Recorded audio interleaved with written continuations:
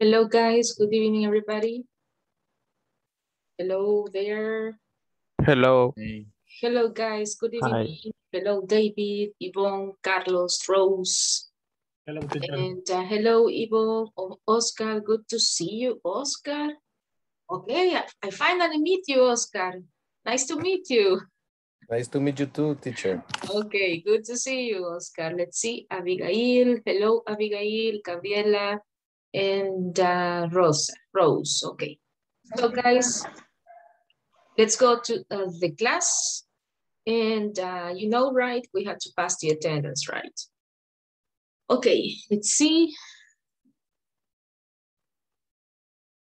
Just a moment. Okay, Alejandra, are you there, Alejandra? Alejandra, no. Okay. Let's see, Aniela, Eunice, Aniela, hello, Aniela. No. Carlos Ernesto. Carlos Ernesto. Teacher. Okay. Carmen Gloria. Carmen Gloria, no. Carolina Abigail.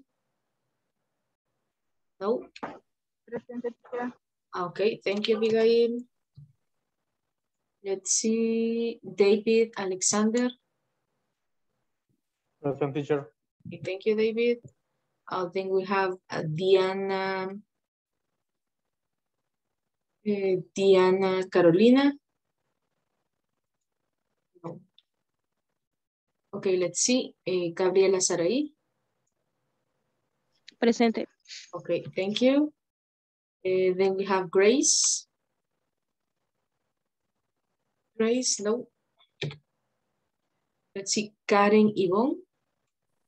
Present, teacher. Okay, thank you. Marvin Alejandro. Marvin? No. Marvin Jimenez. Marvin Jimenez, no. Oscar Armando. Present. Okay. Roberto Javier. Roberto. Robert, no. Rosa Hilda. Present, teacher. Okay, Rose, let's see. Selena. Rodriguez. Present, teacher. Okay, thank you. And let's see, Stephanie Carolina. Stephanie, no. Walter Rene. Present, teacher. Okay, thank you guys. So let's go over the lesson that we have for today. So, remind me, please. Let's see, Gabriela. What did we study yesterday, Gabriela? ¿Qué estudiamos ayer, Gabriela? What did we study yesterday? What did we study yesterday?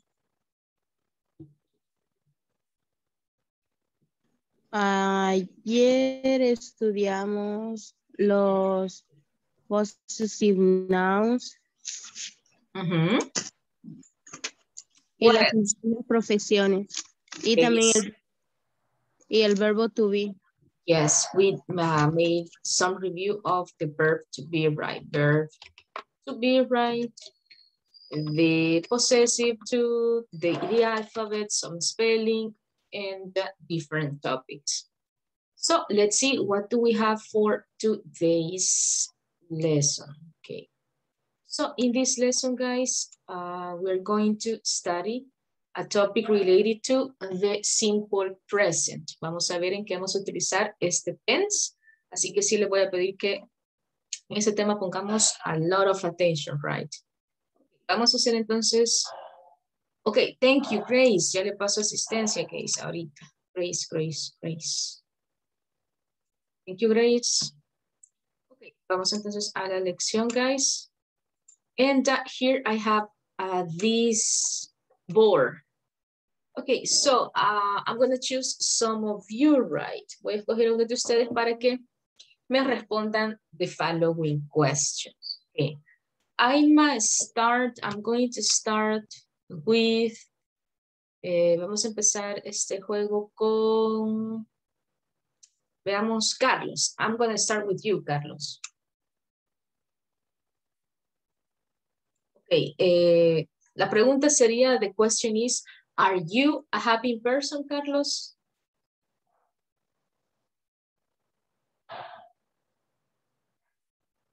Hola.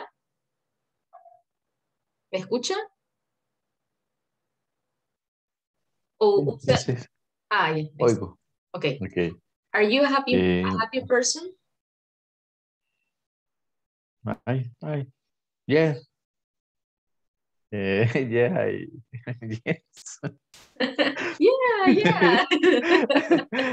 No, es que estoy queriendo contestar así como normal, pues en el to be. Okay, yes, I am right. Yes, I am. Yes, I Okay. am. Okay, the next, choose another person and ask question 2, please. Choose another person. Gloria. Okay, Gloria. Number 2, please. Ask question 2, Carlos, please. Gloria, is your father tall? Okay, Gloria, ¿está ahí? Creo que Gloria no está. No, No, no está no todavía. está. Choose another. ¿Quién habló ahorita? el que habló es el culpable, ok.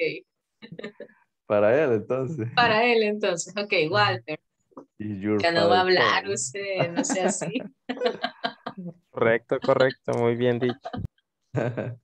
Ok, question 2. To Walter. Walter. Okay. Is your father tall? Tall is Alto. Is your father tall, Walter? yes. Yes, what?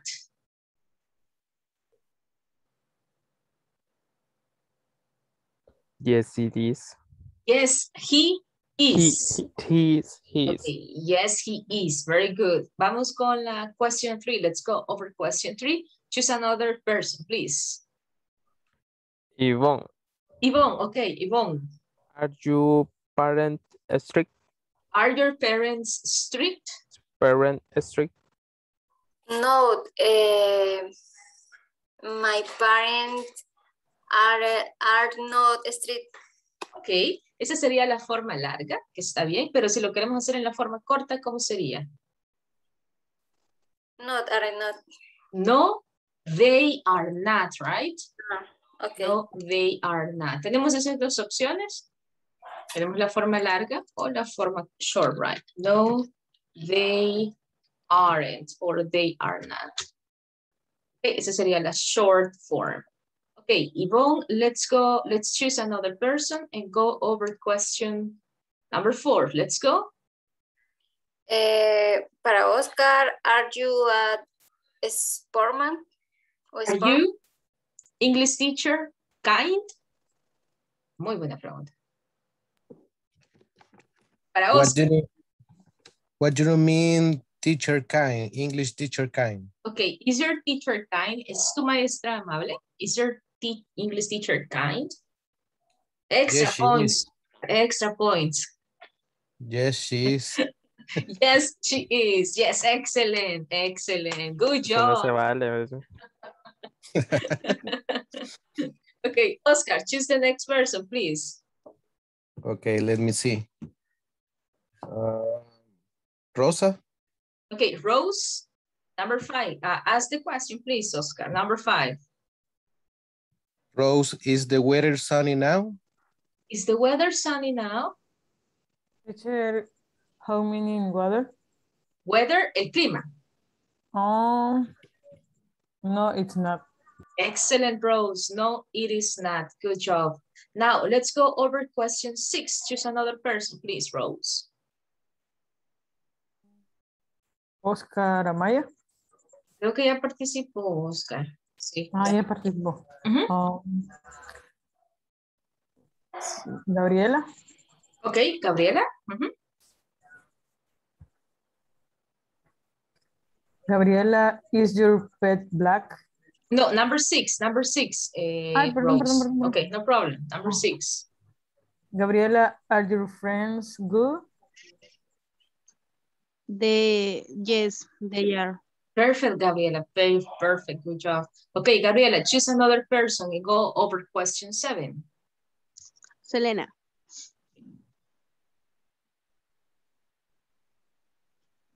Selena, are you a sportsman?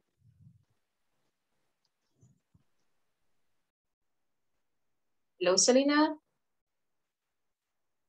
Okay, choose another, Gabriela. David. David, okay, David. David, are you a sportsman? Are you a sportsman, David?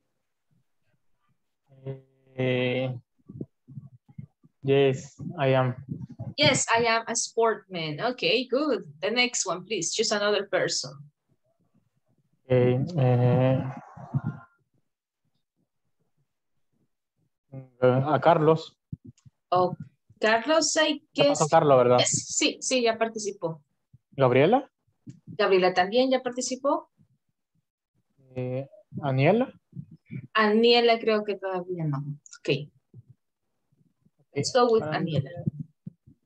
Okay, Aniela. Is your pet black? Is your pet black?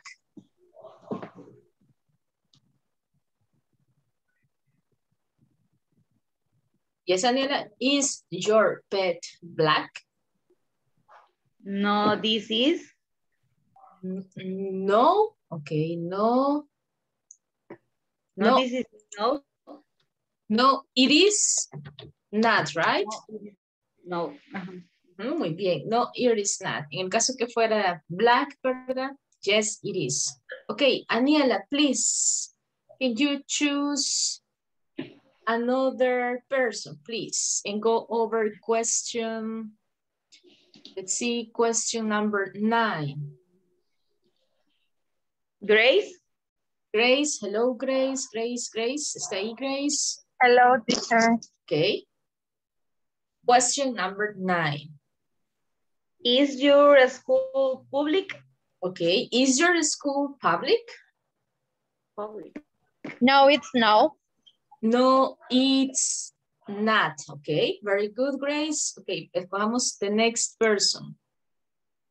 Let's see. Who is missing? ¿Quién hace falta, guys? Who is missing? Veamos.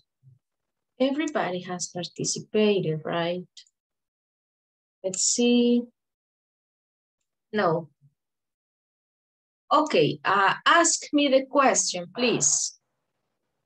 Abigail, creo que hace falta. ¿Voy a participar, Abigail? Oh, todavía no. Va. Entonces hagamos la pregunta a Abigail, please. Are you 10 years old? Are you 10 years old, Abigail?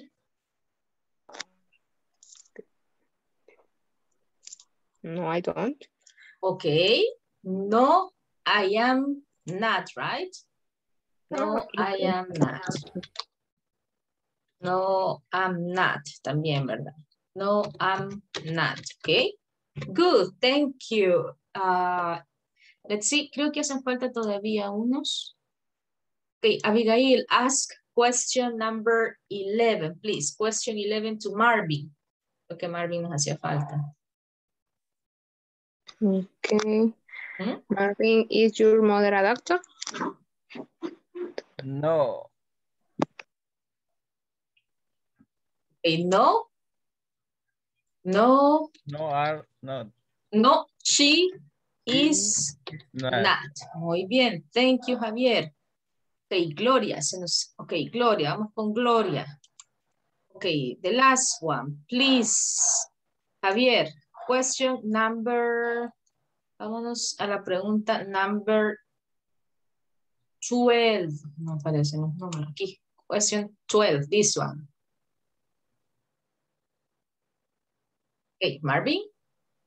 Sí, no lo alcanzo a ver todo. No, en serio. Vaya, hagamos otra pregunta. Solo.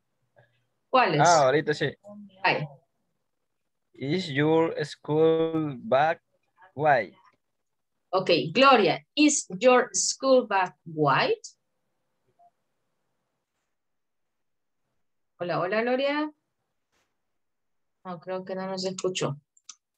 Ok, vamos a continuar entonces. Let's continue. Hola.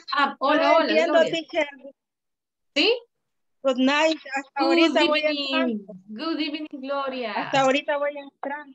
Bueno, está bien, no hay problema, Gloria. Ok, en la próxima me responde, ¿ok? Okay. Let's continue. Okay, let's continue. Entonces, guys, with the lesson that we have for today.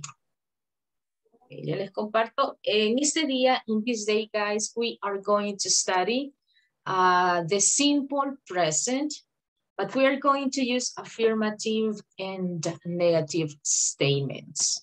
Vamos a ver cuándo utilizamos el simple present en oraciones afirmativas y negativas. Okay, principalmente vamos a estar trabajando con ciertos sujetos, así que vamos a practicar este tema que es uno de los más importantes y de los que se utilizan la mayoría del tiempo cuando estamos hablando. Ok, así que este va a ser el tema. Y este día vamos a describe my job position and the activities that I perform every day at work. Este va a ser el objetivo de este día, que podamos nosotros describir las actividades que hacemos en el trabajo. Ese va a ser el objective. Ok, vamos entonces to this activity. Ok, what are some of the job positions in your workplace? And what activities do you do there? ¿Cuáles son algunos professions, let's say, algunas profesiones que tenemos in your workplace, guys? ¿Y qué actividades hacen esas personas? Por ejemplo, for example, in my case, I am a teacher. And the place where I work, there are, for example, secretaries. There are, for example, businessmen and teachers too. What about you? ¿Qué professions hay en nuestro lugar de trabajo? Okay, Carlos, for example, in your case, what professions or what jobs can we find in your workplace, en su lugar de trabajo? My place work. My workplace? Workplace, my workplace.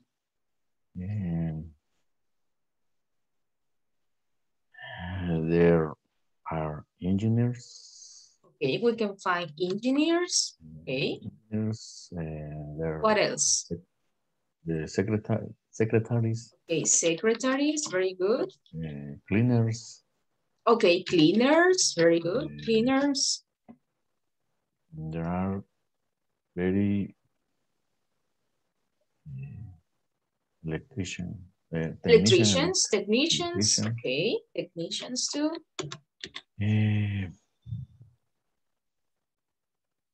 Only that. That's it. That's it. That's it. Okay, That's it. Thank you. And what do they do, Carlos? What do they do? ¿Qué es lo que ellos hacen? What do they do?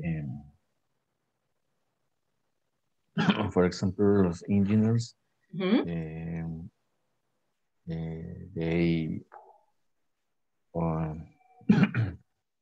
organization, okay. The job. They organize, right? Organize activities. The activities. Activities. The secretaries.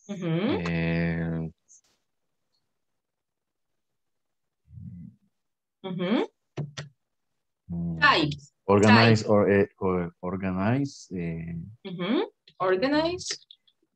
For example, the business medicals. Okay, the business medical business, right? Medical business. And the cleaners. She's to make or to do Cleaners, okay, cleaners, The cleaners hacen, to do or to make. Cleaners do. Cleaners do the, I don't know, what do you say? Some of the Tapear, chores. barrer. Some of the chores, let's say, some of the chores. Okay, chores pueden ser como actividades así de limpieza, some of the chores. Okay. Okay, estas son algunas actividades que ellos hacen. What about in your case, Yvonne? What about in your case? What are the job positions at your workplace? And what are some of the activities that they do every day? In my case. I'm sorry, Carlos. This goes for Yvonne. Okay. Thank you, Carlos. Thank you. Okay. Okay, what about you, Yvonne? ¿Cuáles son algunas job professions que podemos encontrar in your workplace? My workplace is engineers, business administration, Business. Nurses, yeah. Designers, and cleaners. And cleaners, okay. Thank you, Yvonne. What about yours, Oscar? What about your case? What type of job position we can find at your workplace? In my workplace, it's engineers, cleaners, technicians, salespersons, chief managers, etc. Okay, muy bien. Thank you, Oscar. Para decir, por ejemplo, en mi lugar de trabajo podemos decirlo de esta forma. We can find, for example, we can find nurses, y ahí vamos explicando las professions, nurses, teachers, pero para decir, por ejemplo, podemos encontrar, we can find, okay? So, very good, guys, very good. Thank you so much for sharing. So, let's continue. No sé si hay dudas, no doubts? Okay, let's go with the lesson then.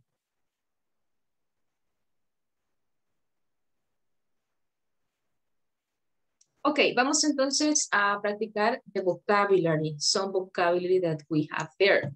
Tenemos el bookkeeper, tenemos financial analyst, human resource specialist, digital marketing manager, tenemos insurance agent, and then we have software engineer. Okay, ¿qué es lo que hace el bookkeeper? What do they do? ¿Cuál sería la definition for a bookkeeper? ¿Cuál sería la definition, guys? ¿Contador? Yes. ¿Y cuál sería como la definición de las que tenemos acá? What is the definition from the ones that we have here?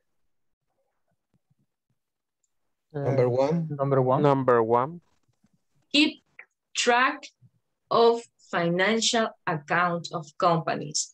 Puede leer la número 1, please. Can you read number 1? Let's see. Rose, please, can you read number 1 for me?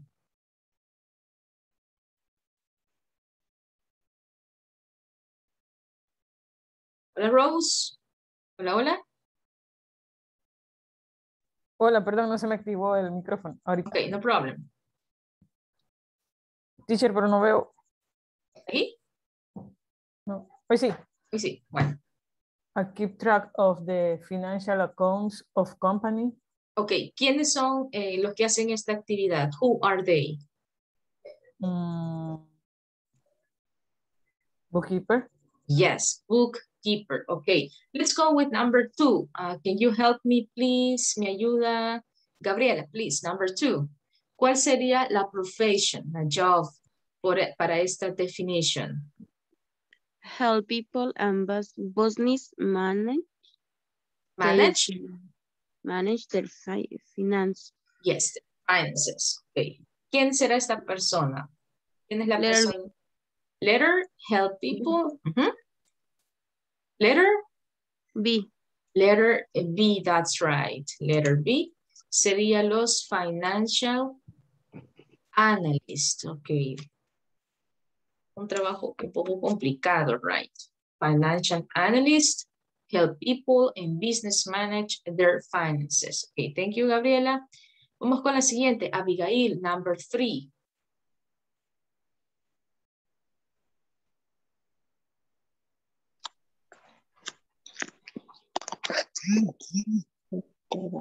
Hello. Number 3.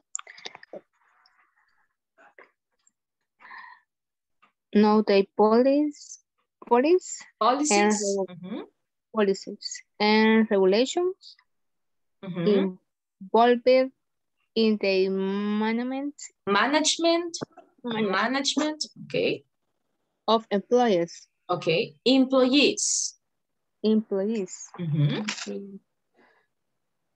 ¿Quién es eso? Employees somos nosotros, ¿verdad? Los trabajadores. Employees. Okay. ¿Quién es el encargado de hacer esta actividad?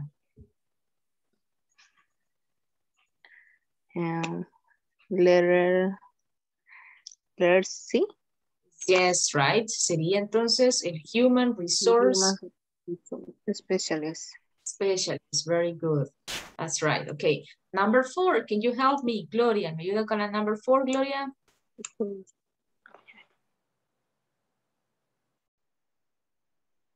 Hola, Gloria.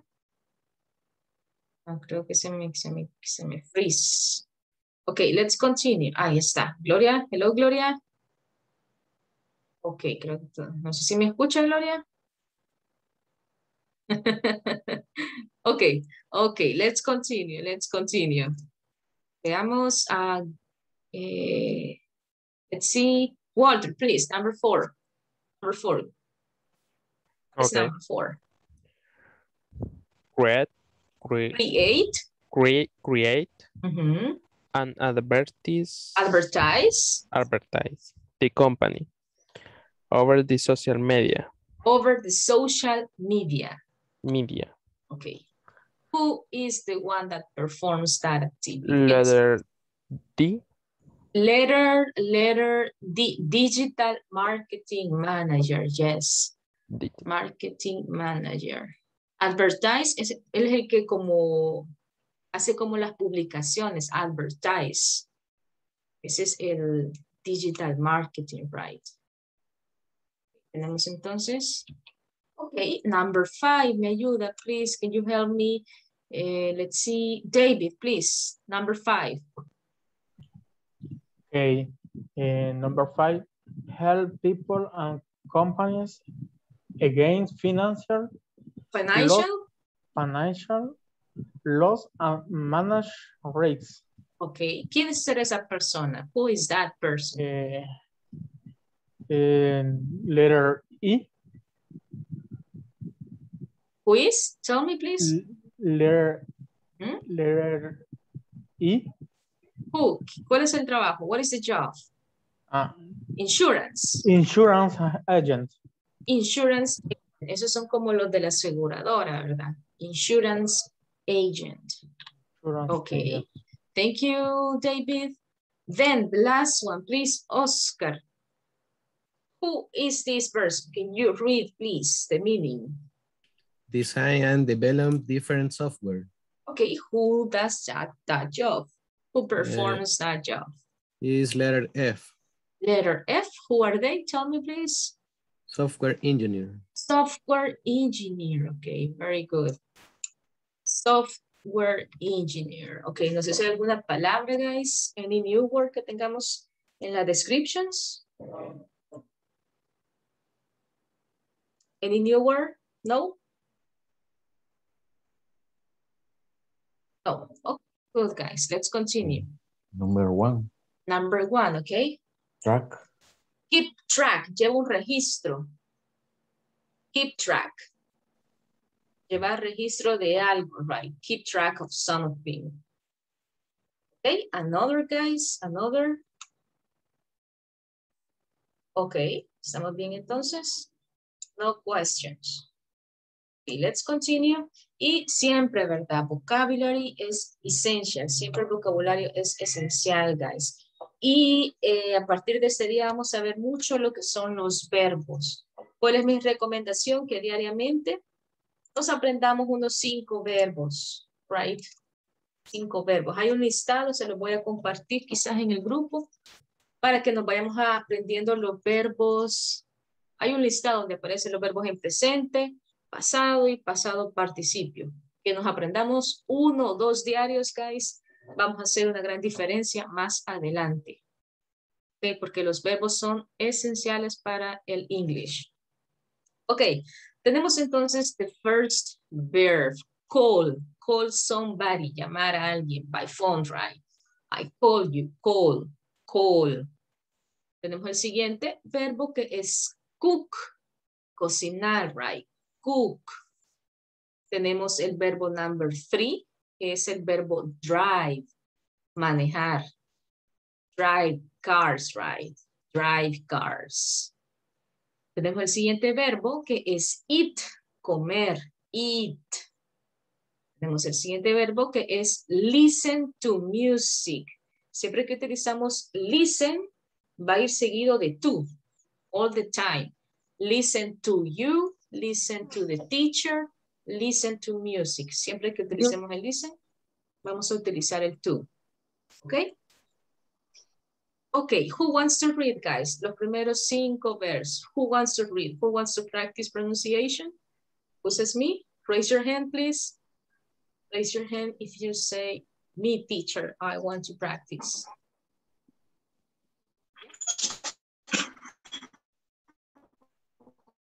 Nobody? Or yes, do we have volunteers? Me. Okay, Carlos, thank you. Let's go, Carlos. Call, Mm-hmm. cook, Yeah. drive, eat, listen to music. Okay, thank you, Carlos. ¿Alguien más? Somebody else, guys? Somebody else? Okay,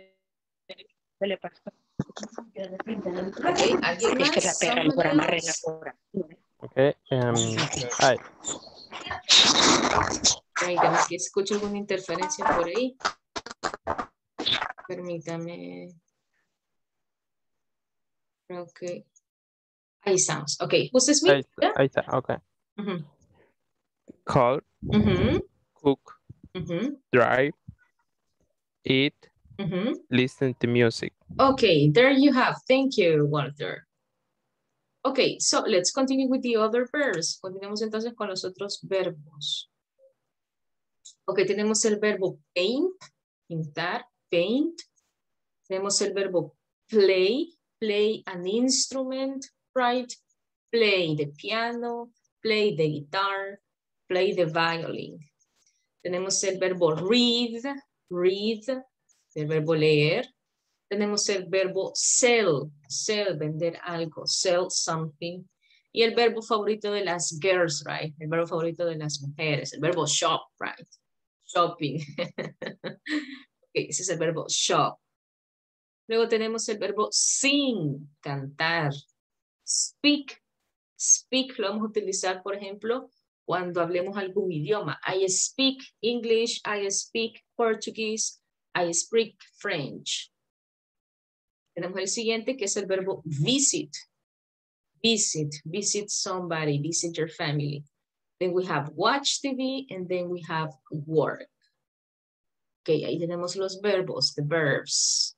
Okay. Who wants to practice pronunciation, guys? Who wants to read the verbs? Who says me? Okay. Who says me? Yes? Yes. Okay, Walter, right? Let's go. Paint. Paint. Paint. Paint. Mm-hmm. Play.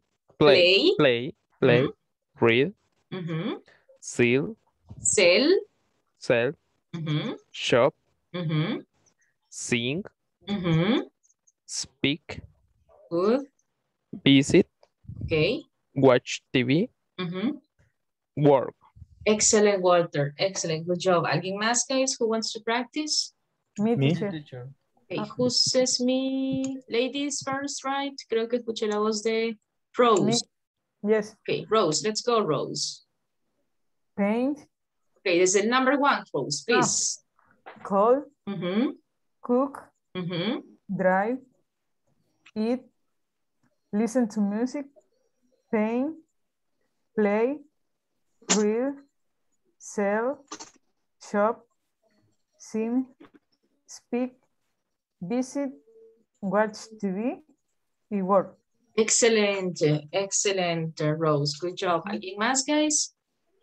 Me. Okay, Gabriela, let's go, Gabriela. Come. Mm-hmm.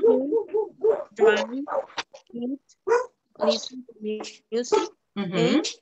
Play. Read. Sell. Shop. Sing. Mm-hmm. Speak. Visit. TV. Y work. Okay, perfect. Thank you, Gabriela. Okay, ¿alguien más, guys? Somebody else who says me wants to practice? Okay. Who says me? Who says me? Me, Gloria. Okay, Gloria. Perfect, Gloria. Le escucho, Gloria. Go ahead. Call. Mm-hmm. Call. Drive. Call. Driving. Eat. Listen to music. Okay. Paint. Mm-hmm. Play. Read. Mm-hmm. Sell. Shop. Sing. Speak. Visit. Watch TV. Work. Ok. Ok, solo les voy a pedir que repitamos estas palabras, ¿ok?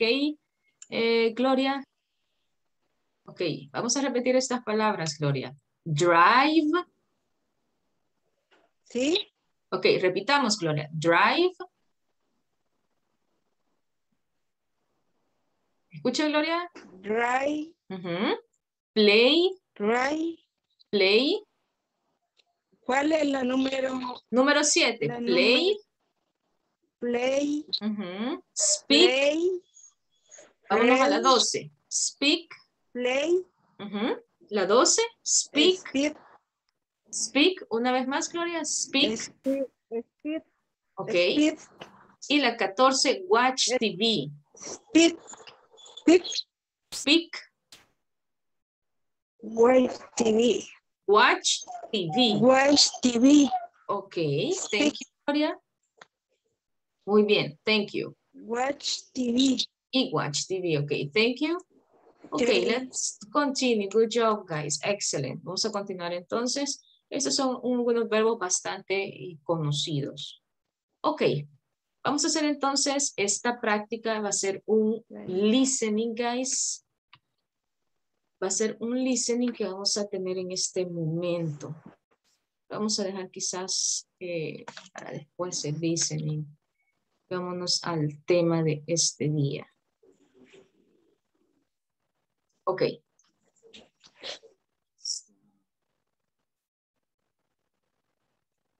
Just a moment. Les decía al principio que el tema sería el simple present cuando lo estemos utilizando en oraciones afirmativas y en oraciones negativas.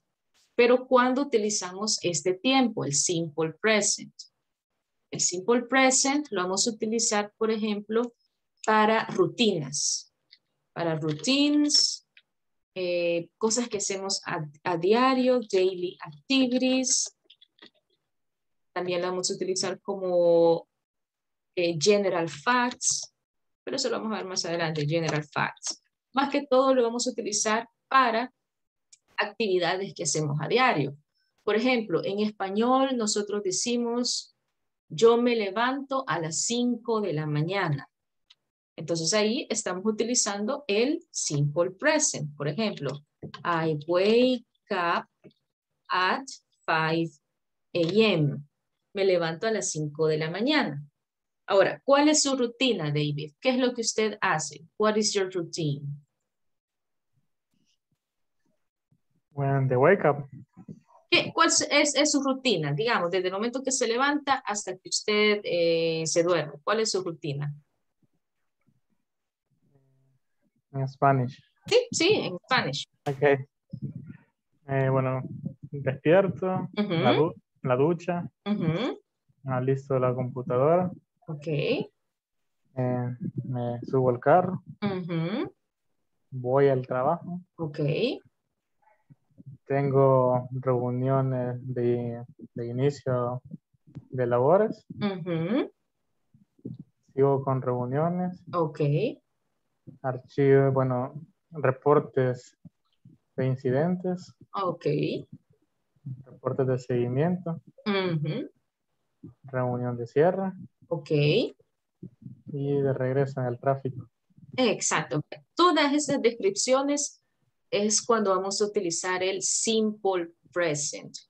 Ahora, lo vamos a utilizar en todos los sujetos, ¿verdad? Lo vamos a utilizar con he, she, it, we, you y they.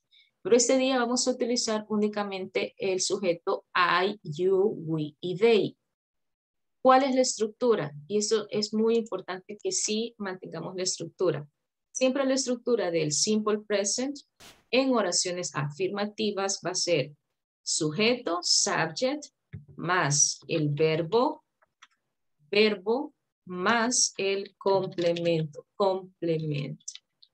Por ejemplo, en mi caso sería I teach English every day.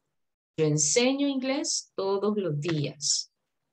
Por ahí dijo David que él se baña. Entonces sería yo take a shower digamos, a las 7 a.m. Yo me baño todos los días. Entonces, esta es la estructura cuando tengamos en oraciones afirmativas. Affirmative sentences. Ok, pongamos atención a algo bien importante que es el verbo. El verbo. En este caso, los verbos se mantienen igual, no le vamos a agregar nada al verbo, ¿ok? Siempre y cuando tengamos I, you, we y they. El día de mañana vamos a ver qué pasa cuando tenemos he, she and it. Ok, no sé si vamos aquí hasta aquí. ¿Hay preguntas? No sé si hay dudas.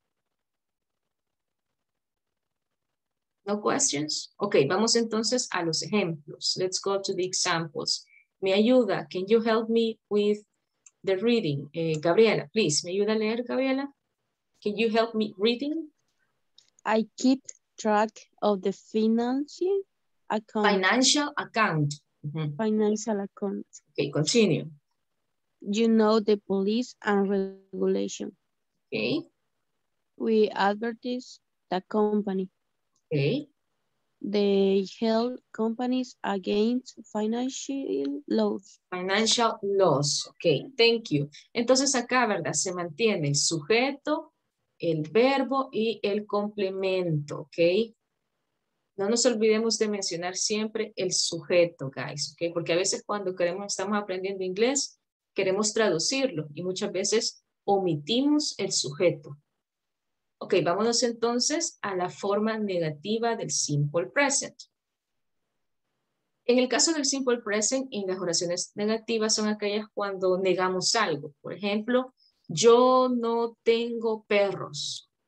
Yo no me levanto a las 5 de la mañana. Nosotros no comemos a las 12. Entonces, esas son las negative statements. ¿Cuál es la estructura?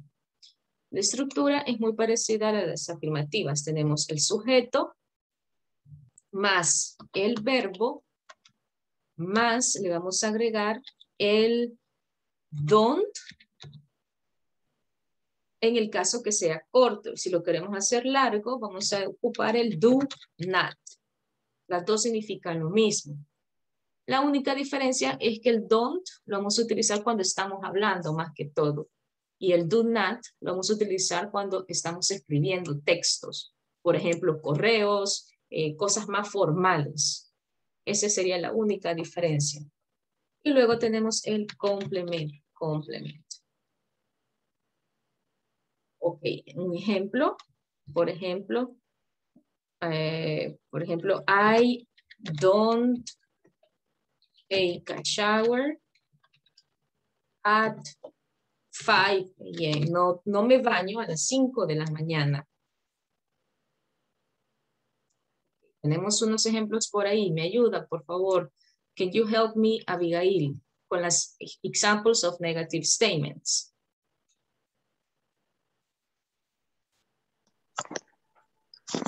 Okay. I don't wake up at 5 a.m. Los que están ahí. Okay. ¿Ok? A leerlo, perdón. Sí, sí. I don't keep track of the financial account. Financial account, okay. Next. You don't know the policies and regulations. We don't advertise. The company. Okay. They don't help companies against financial Los. Ok. Thank you. Thank you, Abigail. Ok, ahí tenemos algunos ejemplos. No sé si hay dudas de las oraciones afirmativas y las negativas, guys. No sé si hay dudas, questions. Sí es bueno que tengamos en cuenta como cuándo lo vamos a utilizar, porque más adelante vamos a ver otros tiempos. Ok, no sé si hay dudas. Sí, quería consultar, digamos, como la sintaxis, ¿verdad? De las negativas dice sujeto más verbo más el don't.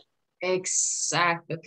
Thank you, thank you. Y tienes razón, yo no me había percatado, pero eso es muy importante. Sería subject, y sí, thank you, David. Tenemos el don't o el do not, más el verbo. Ahí sí, gracias, David. Más el complemento. Estamos. Thank you. Thank you, David. Ok. So, ¿cuál sería entonces the question, David?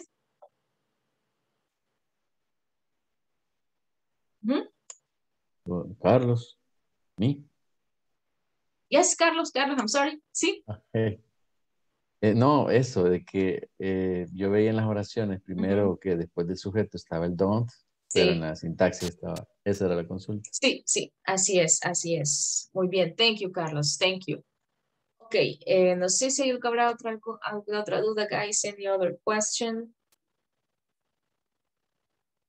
Ok, vamos a hacer entonces unas oraciones negativas. Yo les voy a compartir en la pizarra unas oraciones negativas, perdón, unas oraciones afirmativas y ustedes las hacen en negativo, ¿ok? Vaya, me la van a ir escribiendo en el chat, ¿ok, guys? Para ir verificando las oraciones.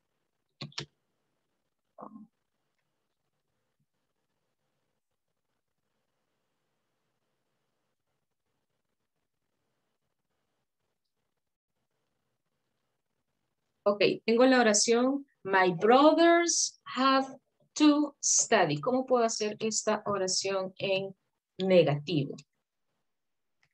Ok, escribámoslo en el chat, please.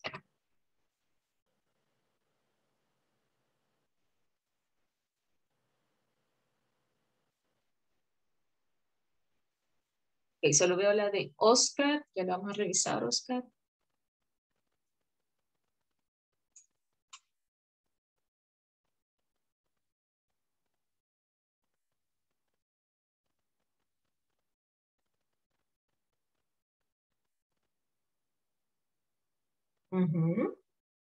Ok. Ok, vean, tengo la de Oscar, Carlos, Daniela. Ok.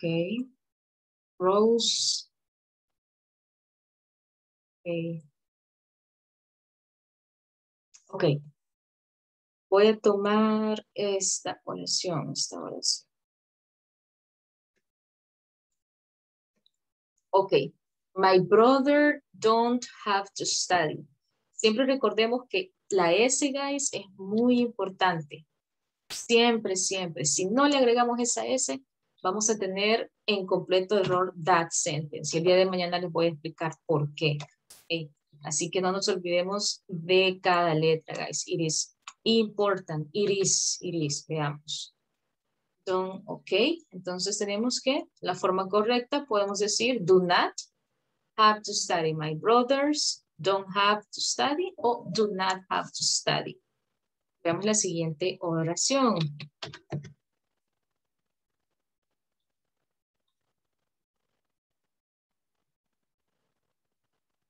Okay. ¿Cómo puedo hacer esta oración en negativo, guys? Veámoslo en el chat, please.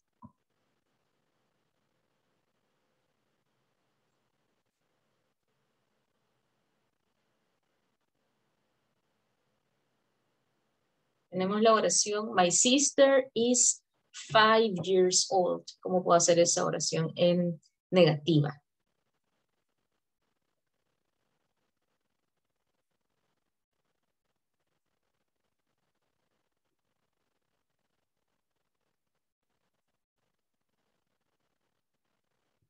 Vamos, ok.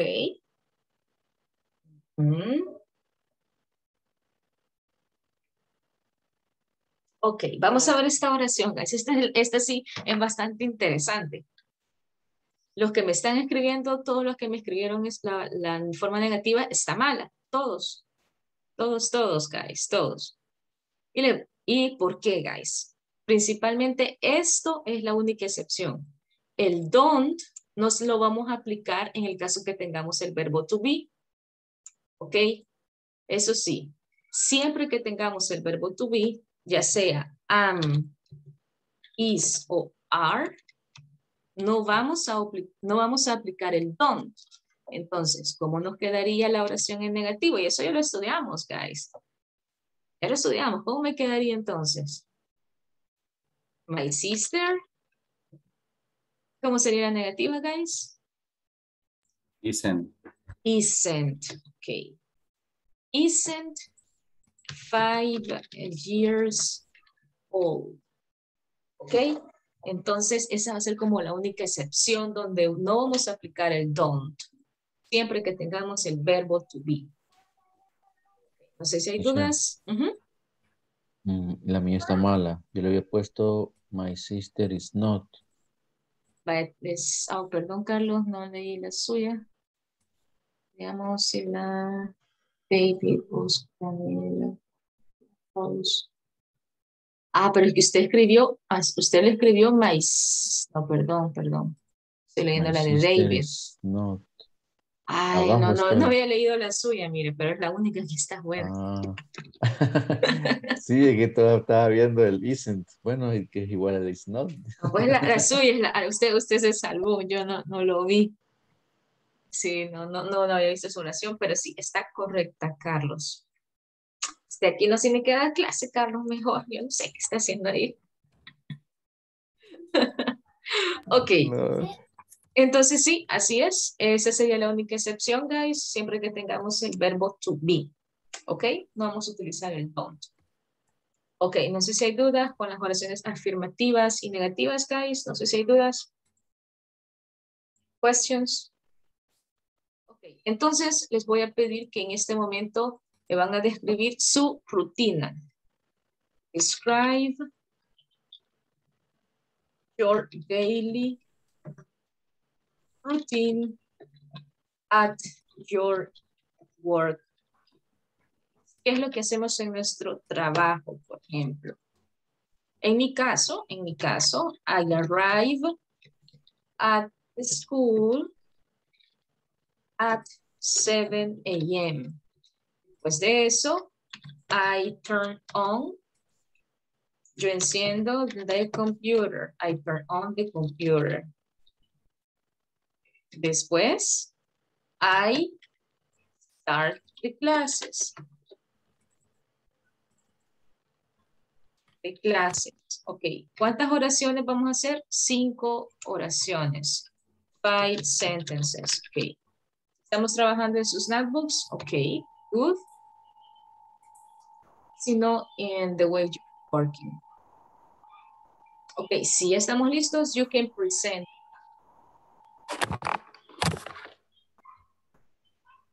If not, I give you some time. Si no, les doy un poquito de tiempo para explicar su rutina. Por ejemplo, en el caso de algunos que estemos trabajando ya sea en una farmacia, podemos decir, I arrive at 7 a.m. to the drugstore. Drugstore sería farmacia. Drugstore. O, no sé, si algunos trabajamos, creo que alguien dijo que trabaja en el lugar de diseño. I arrive to the office también. To the office at 7 a.m. También en el caso que seamos en el área de contabilidad, ¿verdad? O también en el área de atención al cliente. I start my routine as customer service at 7 a.m. Son unos ejemplos, ¿verdad? Okay. Let's continue. 7 a.m.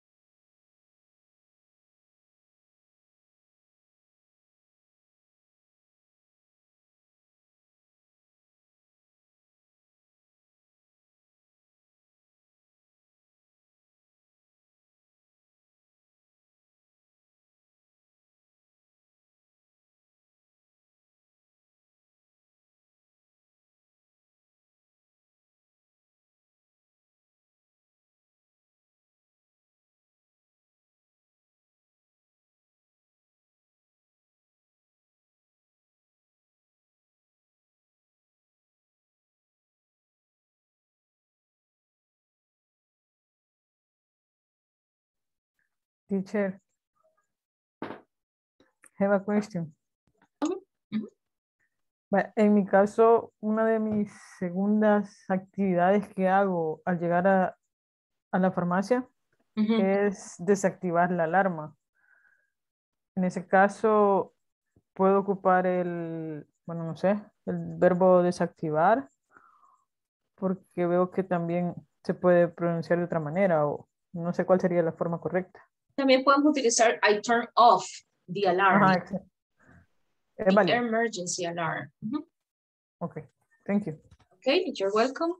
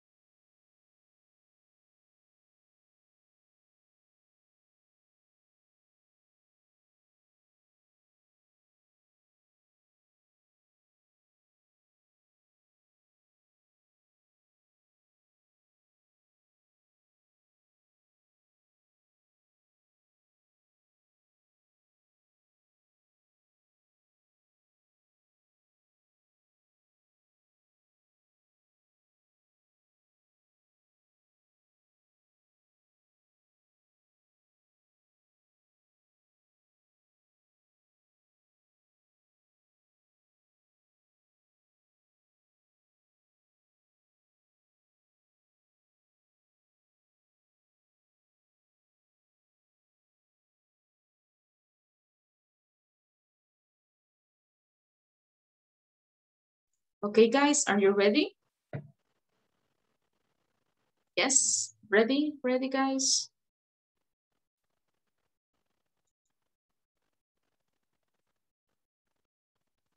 You ready? No yet?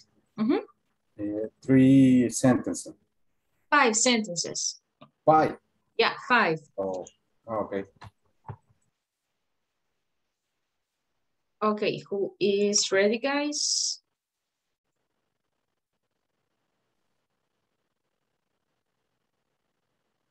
Teacher. Yeah. Sí, bueno, son como 3 o 4, pero son unas un poquito largas. O sea, no tan largas, pues. No sé Okay. si. Yeah, go ahead, go ahead. Ok, no sé cómo se va a oír.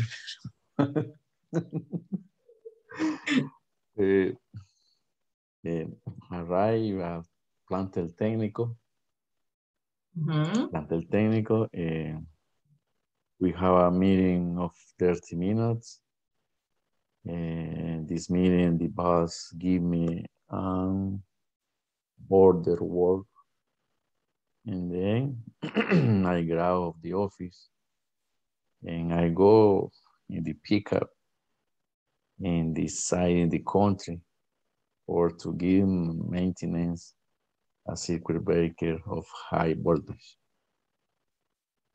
Okay, yes, it was very good. Just one thing, escuché que me dijo gave me, the boss gave me. Creo que escuché que dijo gave me. Give me. Okay, give me. Ajá. Bueno, el día de mañana vamos a ver qué pasa cuando estamos utilizando he, she, it. Ok, solo por adelantarles, siempre que tengamos he, she, it, eso lo vamos a ver mañana, le vamos a agregar ese al verbo. Ok, eso es lo que vamos a ver el día de mañana. Solo tengamos cuidado con eso. Ok, pero estuvo perfect, Carlos. Excellent. Okay, let's see. Another person. Who wants to present, guys? Who wants to present? Oh, Oscar, go ahead, please, Oscar. I arrived to the office at 8 a.m. I turn on my computer and drink coffee at the same time. I check my email. I keep track of the purchase status. I eat a snack in the middle of the morning. Okay, excellent job, Oscar. No problem. Good one. Excellent. Another person, guys? I. Okay, Walter, let's go, Walter. I arrive at the company and at 8 a.m. I turn on my computer. I check my work tray. I take my assigned work and diagnostic it.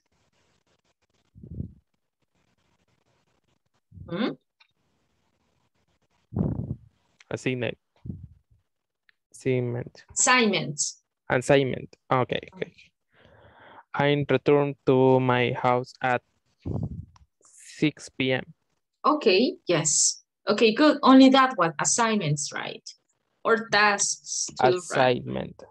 Assignments or tasks too. Okay, thank you. Okay. Another person, another guys?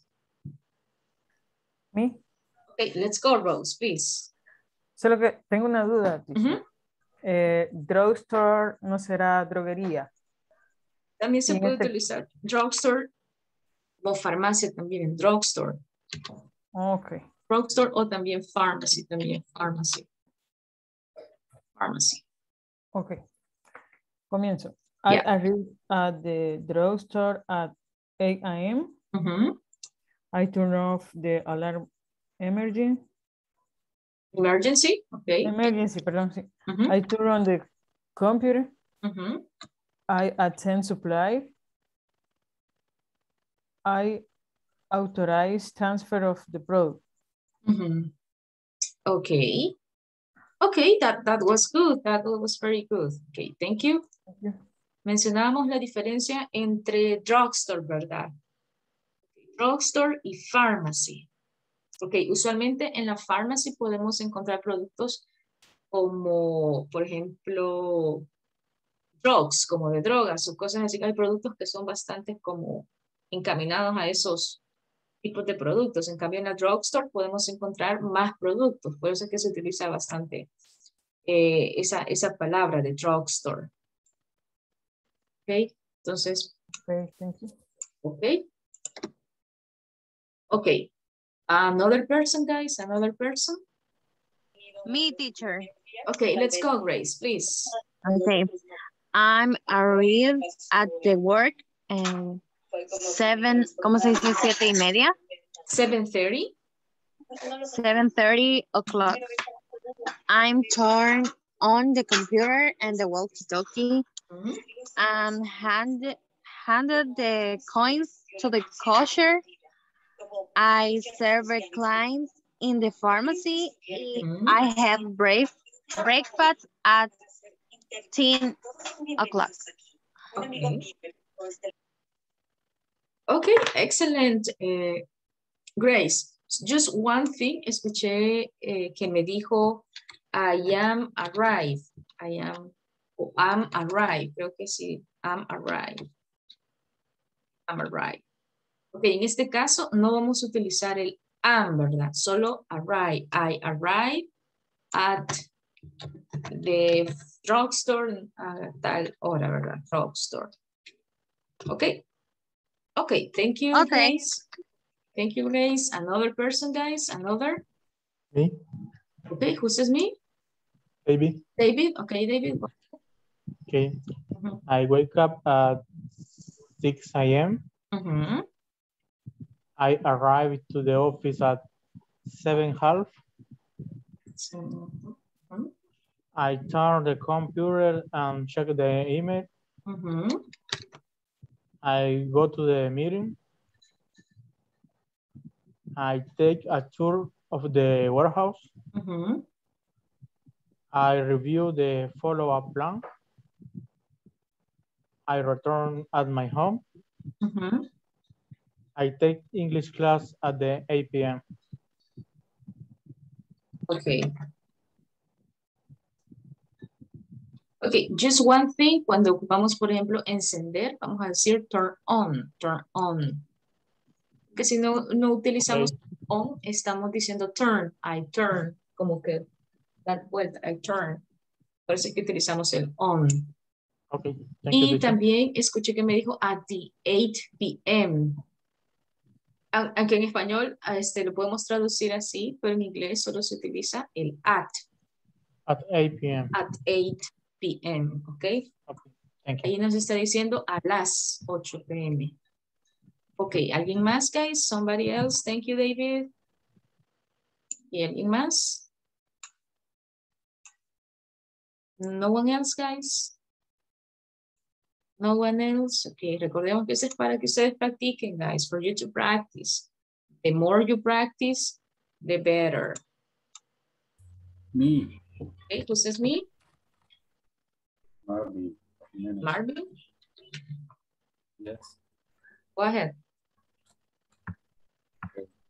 I arrived at the warehouse at 8 p.m. I check my corporate email. I coordinate the assistant for the activities. I drink a cup of coffee. I review dispatch order for the clean. Okay. I return home after 6 p.m. Ok, that's good. Tenemos entonces clients. Creo que esa fue la palabra, clients. No sé si esa fue la palabra que dijo clients o client, algo así. Clientes. Ok, clients. Ok, clients. Clients. Clients. Ok, thank you. Solamente eso. The other part was excellent. Ok, ¿alguien más, guys? Somebody else who wants to present? Gloria. Okay, Gloria, go ahead, please, Gloria. I take the bus a las 5 o'clock. I prepare a coffee. I clean a table. I clean my works. Okay. Ok. ¿Entendió? ¿Es entendible? Todo se entendió, todo se entendió. Ok, solo dos cositas, Rosa, solamente dos. Se entendió mal. No, se entendió bastante bien, bastante bien. Gloria, la felicito. Solamente dos cositas, escuché que me dijo a las 8. Gracias. A las 8, creo que me dijo a las 8 o algo así. A las M. Ok, entonces para decir... En clock, para decir five, en clock, en punto. Entonces para decir a las vamos a utilizar at 8 o'clock. A las... And clock. At 8 o'clock. Ahí estamos diciendo a las, punto. ¿Ok? Y cuando mencionó I clean my works, podemos decir I clean my workplace. I call place. Workplace. Yes, workplace. Place. Okay, excellent, Gloria. ¿Alguien más? Somebody else? Me, teacher. Who says me? Who says me? Yvonne. Okay, let's go, Yvonne, please. Okay. I arrive at the work at 7 in the morning. I check email. I make calls. I review resumes. And I select staff to fill vacancies. Okay, very good. Very good. Solo una palabrita. O sea que con usted tenemos que tener cuidado, Ivonne. Usted es la que revisa los resumes, right? Correcto. Los currículos. Ah, no. Hay que tener cuidado. Y una consulta. Con eso, teacher, en español lo mencionamos CV, ¿verdad? Sí. En inglés se puede abreviar también. CV, sí, también. Pero en inglés, fíjese que hay una diferencia entre el currículum y el resumen. El resumen, como el que usted mencionó, es como más pequeño, el resumen, es como una página. En cambio, el CV, creo que así lo manejamos también acá, es como más largo. Entonces, esa sería la diferencia. Tenemos el resumen y el CV, que es el curriculum, too. Y en el trabajo, por ejemplo, podría ocupar la palabra CV o CV. CV, right. The curriculum. Okay. Thank you, guys. Okay, let's continue. Vamos a continuar entonces. And vamos a hacer la siguiente actividad. Vamos a hacer un listening activity. Así que les pido, si tienen sus cuadernos, porque vamos a hacer this activity here. Ok. Vamos a escucharlo 3 veces y luego ustedes me ayudan a completar the answers. Okay, let's go.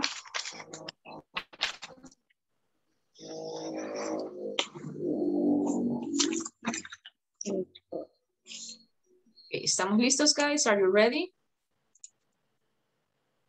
Okay, let's go. Let's listen. Number 1. He really enjoys preparing food at the Italian restaurant.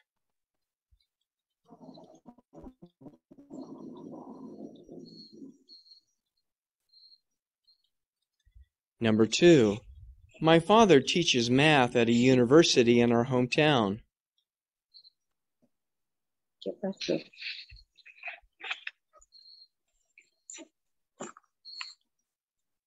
Number 3.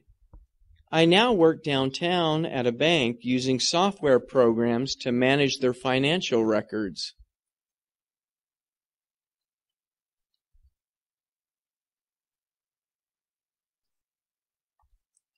Number 4. She carries a gun for protection as part of her job.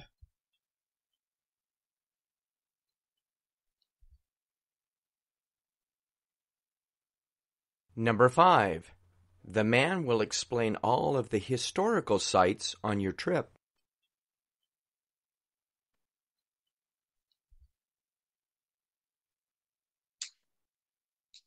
Number 6. Maria works at a clothing store helping customers find what they need.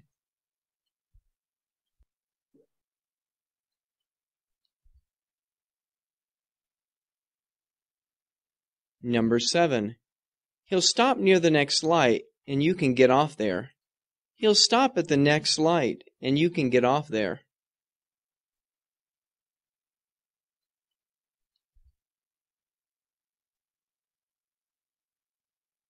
Number 8. The woman took my order, but the food hasn't come yet.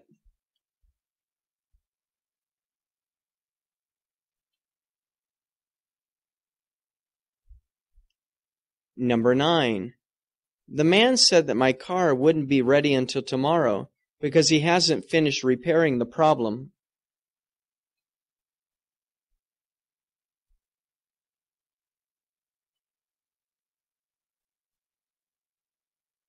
Number 10. My sister enjoys working for the airlines, but traveling so much and assisting passengers all day on long flights can be tiring.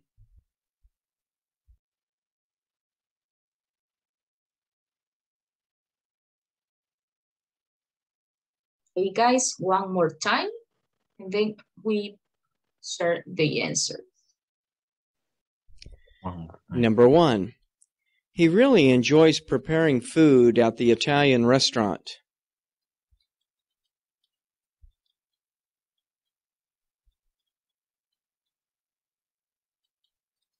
Number 2.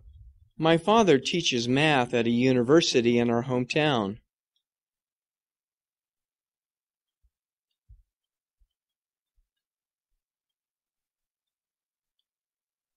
Number 3. I now work downtown at a bank using software programs to manage their financial records.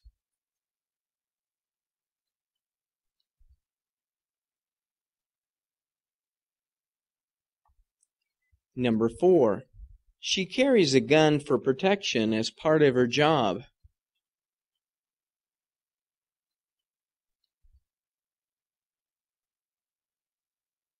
Number 5.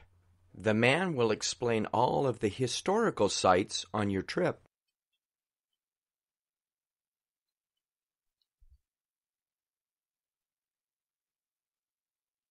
Number 6.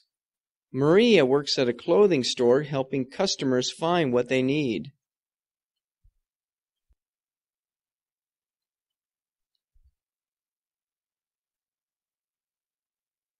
Number 7. He'll stop near the next light and you can get off there. He'll stop at the next light and you can get off there.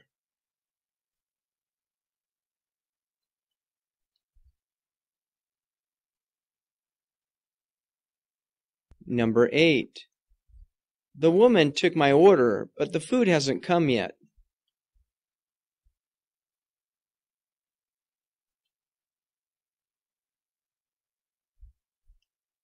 Number 9. The man said that my car wouldn't be ready until tomorrow because he hasn't finished repairing the problem.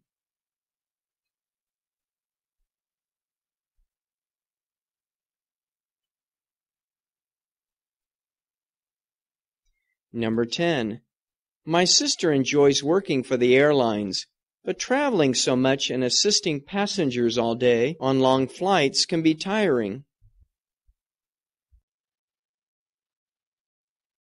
Okay, ready, guys? Ready, everybody? Yes? Are you ready? Yes. Yes. Okay. Yeah, okay, let's go. Number 1, please. Number 1, can you help me? Oscar, please, number 1. Chef. What is the answer? He really enjoys, what is the profession in that case? The answer is chef. Chef. A ver si es cierto. Si no, penitencia, Oscar. Penalty. Yes. It's correct, Oscar. Escojamos la siguiente persona. Please, Oscar, the next person. The next person is Walter. Okay, Walter. Okay. Okay, let's go. My father. Is professor. Are you sure, Walter? Yes. Okay, let's see. Professor. Yes, it is a professor, right? It is a professor. Usualmente los professors, vamos a escuchar bastante de los professors, por ejemplo, los que dan clases en la universidad. A eso les llamamos professors. Los que somos así como de high school, con los que somos como kindergarten, se les dice teachers. ¿Okay? Entonces, por eso es que también vamos a encontrar professors too. Okay, number 3, choose the next person, please, Walter, the next person. Okay, and the next person, Yvonne. Yvonne, okay, Yvonne, okay, Yvonne, what is the answer? I know work downtown. Eso está un poco tricky. What is the answer, Yvonne? Software programmer. Software programmer. What do you think, guys? ¿Cuál será esa la respuesta? And manage accountant. Accountant or manager? Marvin? Manager. Accountant. Ya que mencionaba los dos. Así.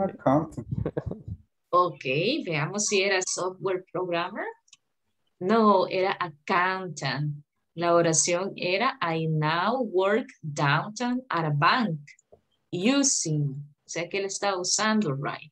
Software programs to manage their financial records. Era accountant. Okay, vámonos con la next one. Me ayuda, Marvin, please, number 4. Marvin, yes, Marvin, number 4. She carries. Police officer. Veamos, police officer. Yes, she carries a gun, un arma, for protection as part of her job. It is a police officer. Vamos con la number 5. Rose, please. Tour guide. The man will explain. Yes, it is going to be tour guide. That's right. That's the answer. The next one, David, please. Maria works.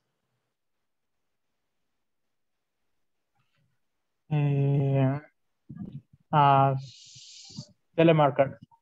Telemarketer. Vamos, ¿es eso? No, it is sales associate. La oración era Maria works at a clothing store, helping customers find what they need. Era un sales associate. Ok, vamos con la siguiente. Me ayuda. Can you help me? Abigail, please. Number 7. Ese está un poco tricky también. What is the answer, Abigail? Definitivamente, yo la dejé en blanco, le soy sincera, porque si no le... Sí. Ahí escuché que dijeron electrician. Bus driver. Otros tienen bus driver. Bus driver or hot dog clerk. Veamos si es bus driver. Y sí, era bus driver. He'll stop next light, en la siguiente parada. So you can off there. Así que te puedes bajar de ahí. Sería entonces the bus driver. Vámonos con la siguiente. Gabriela, please. Tenemos host, dishwasher, and server. Server. Veamos si era server. Yes. The man took my order. The woman took my order, but the food hasn't come out yet.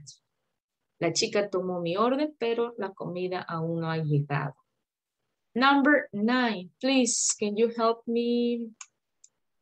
Number 9, Grace, please. Grace, number 9.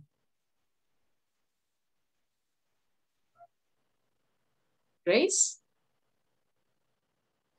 Teacher, yo no entendí muy bien, pero yo creo que era o taxi driver o mechanic, pero no sé. La mechanic, sí, mire qué bien la hizo. Ok. Era un mechanic. Y la oración era, the man said that my car wouldn't be ready until tomorrow. El hombre dijo que mi carro no estaría listo para mañana porque no ha terminado. Ok, vamos con la última. Me ayuda, please, Aniela. ¿Cuál sería la respuesta en eso, Aniela? Fly attendant. Flight attendant. Yes, exactly right. Flight attendant. Okay, guys. Good job. Thank you so much. Let's keep practicing. Siempre continuemos practicando. Ok. ¿Y qué vamos a hacer ahora? What are we going to do today? Vamos a hacer una presentation, guys. Vamos a trabajar in trios. Y ahora usted va a speak a lot. Vamos a hacer una PowerPoint presentation. Si no tenemos PowerPoint, lo podemos hacer ya sea utilizando un documento Word. Podemos utilizar y ahí vamos copiando las imágenes. ¿Qué vamos a hacer? Vamos a tener 7 professions.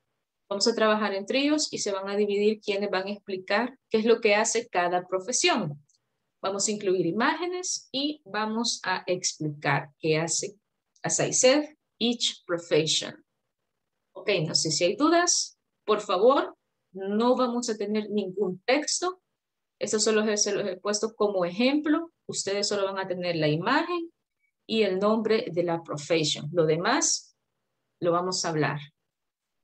¿Ok? No sé si hay dudas, guys, acerca de lo que vamos a hacer. ¿No questions? Farmer. Se los comparto en el grupo de WhatsApp si quieren, para que no los copien. Ok, no sé si hay dudas, guys, questions. Si no, pues nos vamos a los breakout rooms. ¿Cuánto tiempo vamos a tener, teacher? Hasta las 9:40, guys. Ok, hasta las 9:40 vamos a tener para preparar esa presentation. Vámonos entonces a los breakout rooms. Y vamos a escoger las professions, ¿ok? Dos cada uno vamos a hablar. Ok, entonces, permítanme. De los 3 que vamos a estar en el grupo, uno va a hablar o 2. Los 3 van a hablar. Todos van a hablar. Los 3 van a Sí. hablar. Solo que se van a... Cada uno va a dar, va a explicar su profesión. Exacto. La que haya cogido. Lo único que van a preparar es la presentación, nada más. Okay. Les voy a pedir que utilicemos el sujeto they. They vamos a utilizar. Por ejemplo, they work in a company, they do this, they do that. They. ¿Ok? Bien, vámonos entonces a los breakout rooms. Podemos elegir cualquiera de las ocupaciones que están. De las que les he compartido. ¿De las funciones? Sí, así okay. es. Bien, vámonos entonces, guys.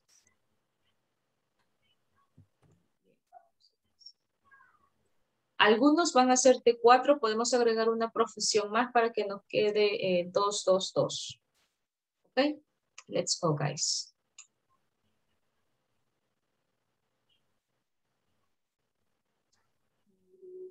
Más.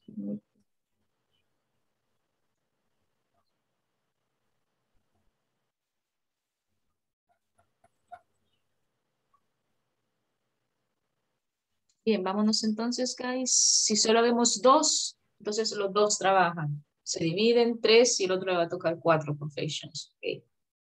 Let's go, guys. No nos olvidemos de la presentation, guys. Y solo imágenes, only pictures.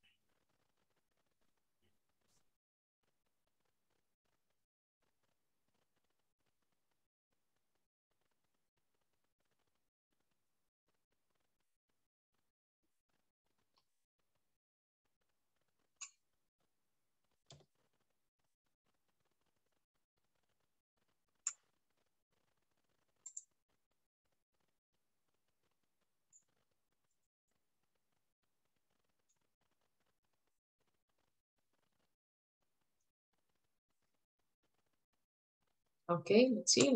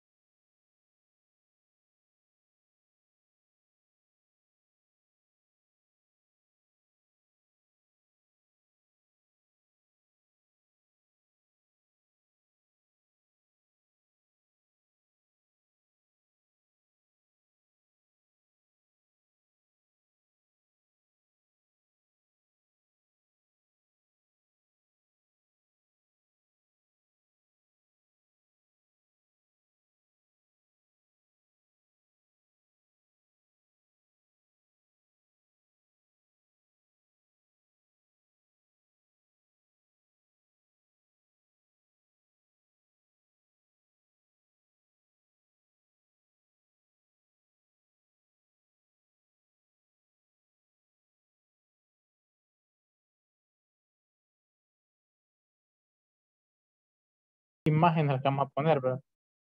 Uy, ya vino. Hay que hablar en inglés. Ajá. Hay que hablar en inglés ahorita. Aquí Ok, questions, guys. Estamos bien. Are we good? Una pregunta, ya que apareció, por arte de magia. Vamos a colocar la imagen y vamos a describir la profesión. Lo que ellos hacen más que todo, ¿qué es lo que ellos hacen en su profesión? Por ejemplo, en el caso de los taxi drivers. Usted solo va a poner una imagen de algún taxi driver. Y usted empieza a explicar, por ejemplo, taxi drivers take people to other places. They have to be on time, they have to start very early, they have to do different things. Y ahí usted habla, ¿verdad? Explicar más que todo lo que hace, oraciones así sencillas. Y tenemos que hacer las 7. Se van a dividir, por ejemplo, de esas 7 professions que tenemos ahí. Por ejemplo, David va a hablar acerca de los taxi drivers y va a hablar, digamos, del farmer. Digamos que usted elige los otros 2, ¿verdad? Usted va a hablar qué es lo que hacen website designers o un pilot, y usted habla de esas 2. En el caso de Walter, que le gusta mucho hablar inglés, va a hablar las 3, ¿verdad? Sí. No, yo creo que vamos a cederle a la señorita y que haga ella la mayor parte de la caballerosidad. Vaya, mire. No. Le toca a él porque David va a hacer la presentación. Bueno, ok. Tenemos entonces 6 minutos, guys. 6 minutos. Ok. Gracias. Ok, you're welcome.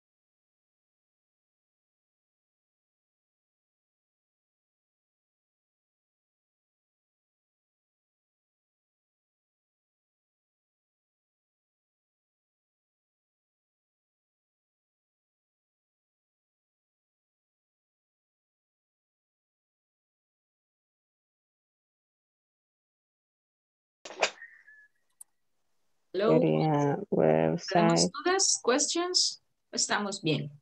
Estamos bien. Ok. Estamos bien. Ok, that's good. ¿Ya se dividieron las professions? Sí. Bueno. En eso estamos. Ok, las dejo trabajar entonces. Tenemos 5 minutos, ladies, ok. Ok. Vaya, Abby, ¿cuáles serían las tuyas?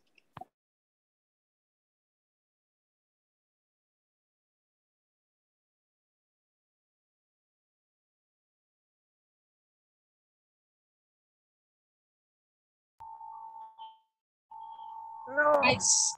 ¿Tenemos dudas? Do you have questions? Podemos elegir otras.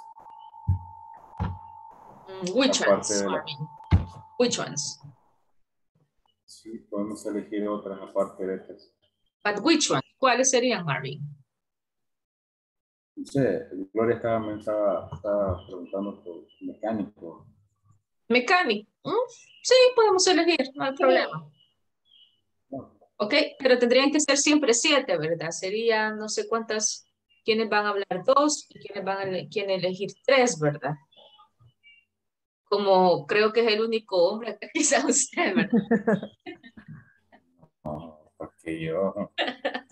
si ¿Qué dicen las mujeres?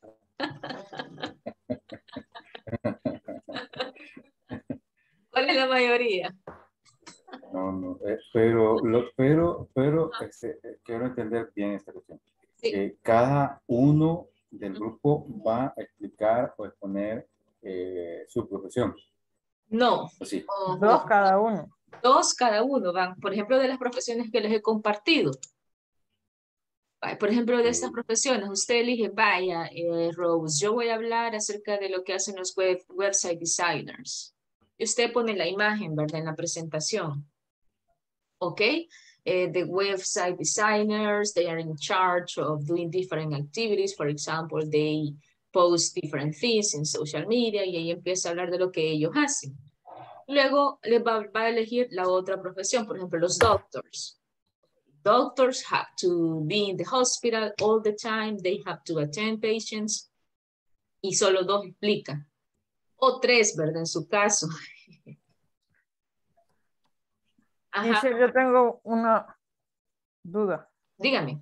No duda, sino que una complicación. Aún no he aprendido a compartir imágenes. No, lo podemos, que uno puede hacer la presentación y esa persona que se encargue de proyectar. Puede ser el hombre del grupo. Veo que solo ustedes hoy sí, ¿verdad? Hoy sí.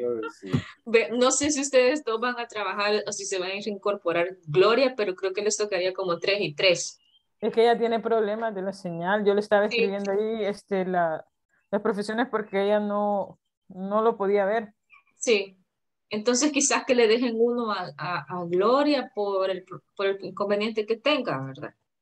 Okay. Para que ustedes, pues sí, ¿verdad? La igualdad de género y todo eso. Hoy sí, ¿verdad? Hoy sí. Okay. Ok, los dejo trabajar entonces. Tenemos todavía unos 5 minutos y luego presentamos. ¿Ok, guys? Ok.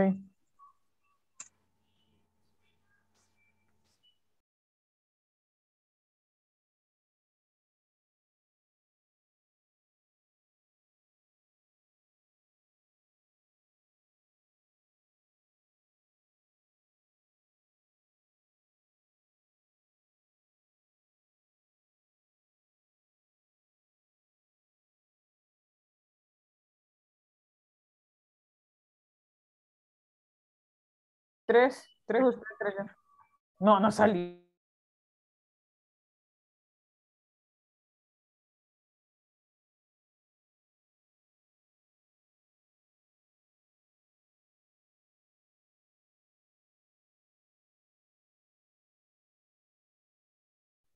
Hola.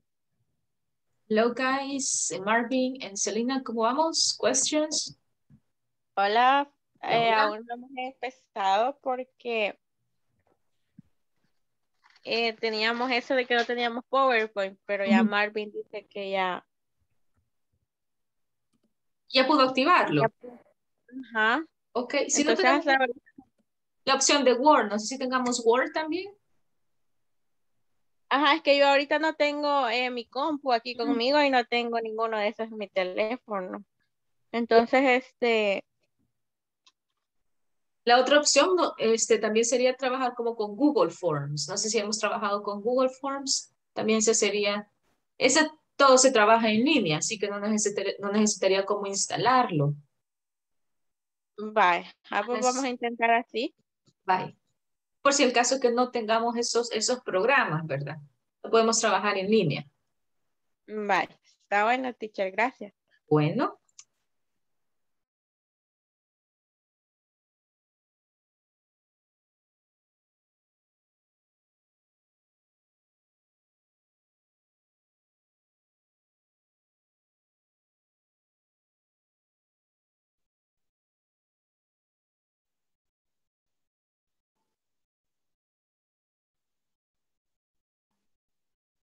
Hello, guys. How is everything going? Did you finish? Hello, hello. Did you finish, guys?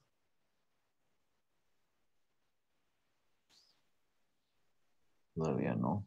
No. ¿Qué pasó, guys? Ya solo tenemos 2 minutos. What happened? What happened, guys? Okay, let's finish. Solo tenemos 2 minutos, ¿ok?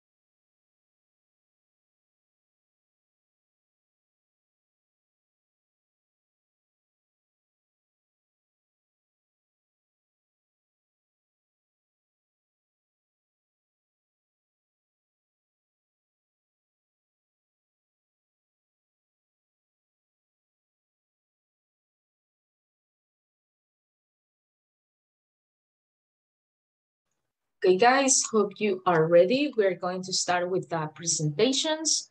So for that, okay, I have a number here. And if you guess a number, guys, you are going to be the first one in participating. Okay, let's see.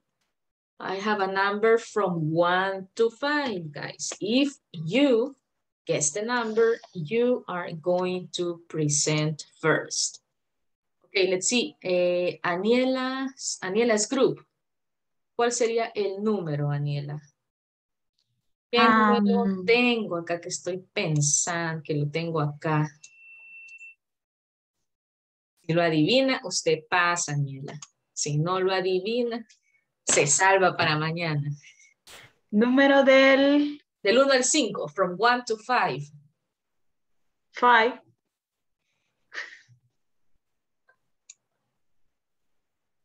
Yes. No.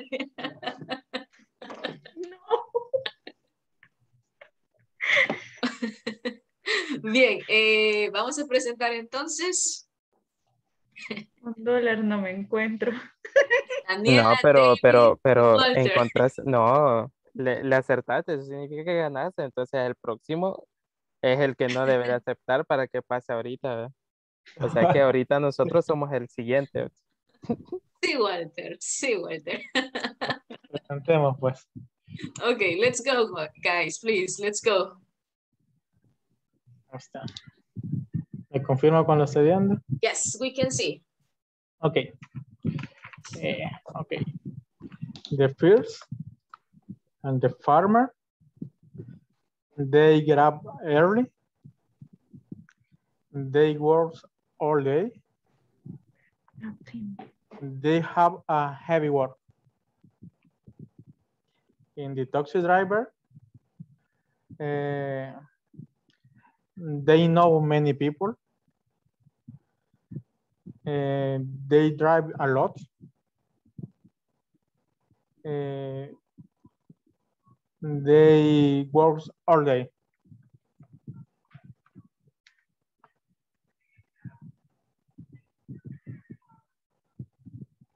Next, Aniela. Web designer. Web designer work from the computer. They make our life faster, creating web page or software. And pilot work on airplanes. They visit many countries, and who is able to operate aircraft in order to transport passengers or goods from one location to another. Next. Okay, and the doctor work in the hospital, review examine, and present medication. The nurse work in the clinic, take care of the patients.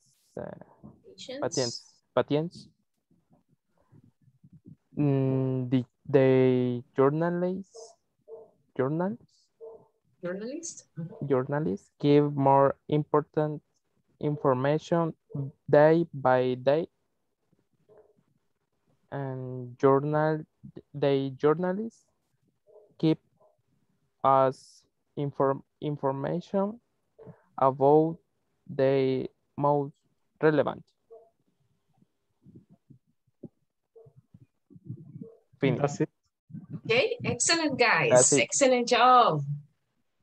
You see, I know you can, guys. Solo some things, guys, that we have to take care. Solo algunas cosas que debemos de tener cuidado. Por ejemplo, escuché que alguien dijo they works. Cuando estamos utilizando they work, el sujeto they, no vamos a tener la S, right? They work.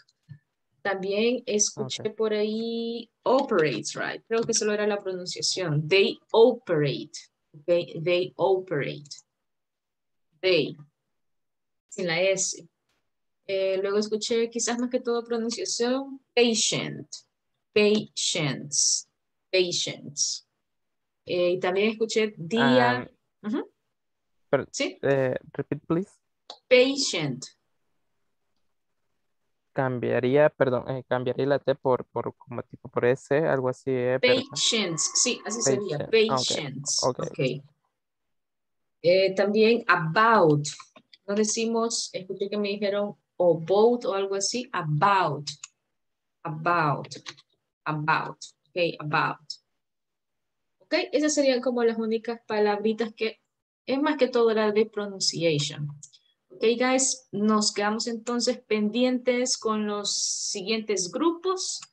Así que voy a copiar. Sé que solo nosotros íbamos a pasar. Solo era para que se quitaran el susto. No, pero ya están a salvo. Mañana continúa the next groups. Ok, vámonos entonces al quiz, guys, de este día. Y mientras tanto yo paso asistencia. Selena, no se le va a olvidar que ahora le toca quedarse a usted, ¿ok, Selena? Ok, teacher. Ok, thank you. Question. Yes. Sería sección 2. Sería en la, creo que sería week 2, me parece. Y luego le aparece estamos en el número 6 ahorita, 6, en quiz 6.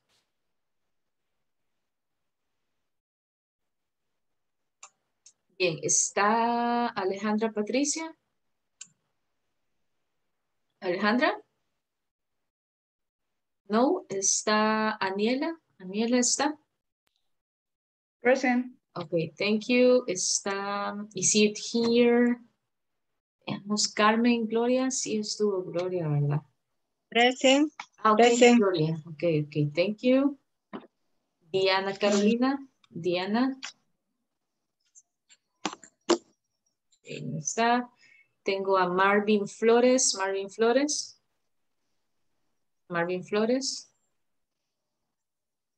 Está Marvin y tengo a Marvin. Ok, Marvin Flores, gracias.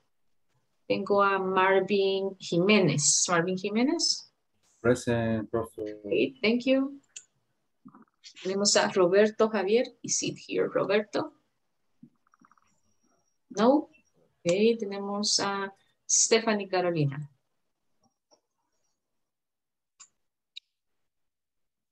Ok, si ya terminamos, me indican, please, guys. You can tell me, please. Let me know, please. No. You finished, not yet, okay. Teacher, no escuché que me nombraran. Solo estaba mencionando los que no estaban al principio, Carlos. ¿Ok? Usted ya tiene asistencia. Ok. Let's finish, guys, please.